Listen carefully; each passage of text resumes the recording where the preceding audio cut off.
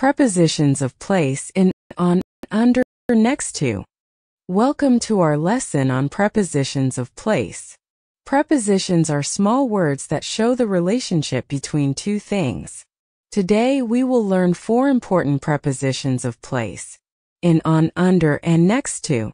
These words help us describe where something is. Let's start. Preposition. In. What does in mean? In shows that something is inside a space or container. Examples of in. The apple is in the basket. The cat is in the box. The toys are in the drawer. The fish is in the tank. The clothes are in the closet. Practice with in. Look around your room. Can you find something that is in another thing? Here are some sentences to help you practice. My books are in my bag. The cookies are in the jar.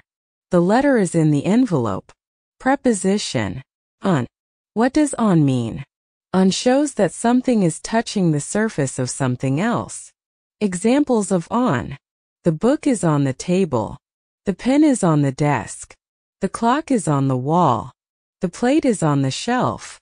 The hat is on his head. Practice with on. Find something in your room that is on another thing. Here are some sentences to help you practice. The laptop is on the bed.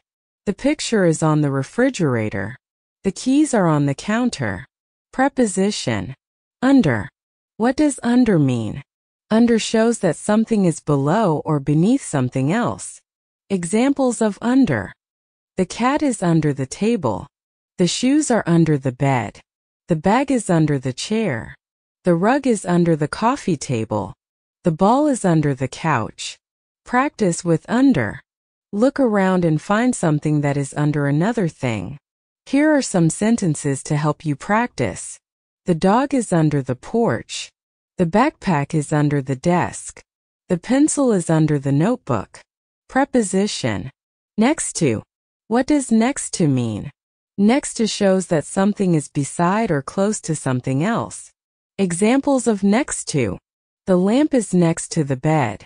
The park is next to the school. The chair is next to the table. The supermarket is next to the bank. The car is parked next to the house. Practice with next to. Find something that is next to another thing. Here are some sentences to help you practice. The phone is next to the computer. The plant is next to the window. The dog is sitting next to its owner. Practice activity. Let's do a practice activity together.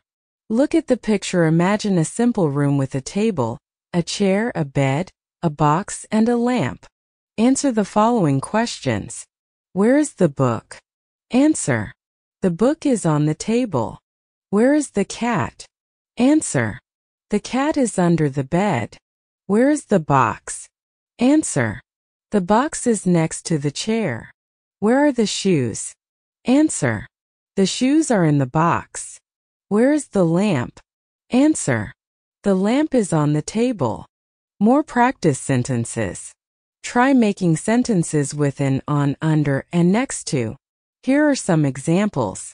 The flower is in the vase. The remote is on the sofa. The dog is hiding under the stairs. The bicycle is parked next to the fence. Now it's your turn. Look around your room and make your own sentences. Summary. Let's review what we have learned today. In means inside something. On means on the surface of something. Under means below something. Next to means beside or close to something. Prepositions of place help us describe where things are. Practice using these words every day. Look around and describe the position of things in your home, school, or office. Homework. For homework, write 10 sentences using in, on, under, and next to. Here are some ideas to help you. Find things in your kitchen. Look at your living room. Think about your classroom or office. Example homework. The milk is in the fridge. The picture is on the wall. The cat is sleeping under the sofa. The backpack is next to the door. Practice using the prepositions of place in, on, under, and next to. The cat is on the chair. The book is on the table. The keys are in the drawer. The shoes are under the bed. The lamp is next to the sofa. The pen is in the pencil case. The picture is on the wall. The dog is under the table. The vase is on the shelf. The box is next to the door. The phone is on the desk. The cookies are in the jar. The car is next to the house. The chair is under the table. The ball is in the box. The laptop is on the bed. The plant is next to the window. The cat is under the chair.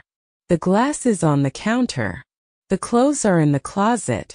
The book is next to the pen. The cat is in the basket. The milk is in the fridge. The remote is on the sofa. The shoes are next to the door. The bird is in the cage. The keys are on the counter. The dog is next to the tree. The socks are under the bed. The pizza is in the oven.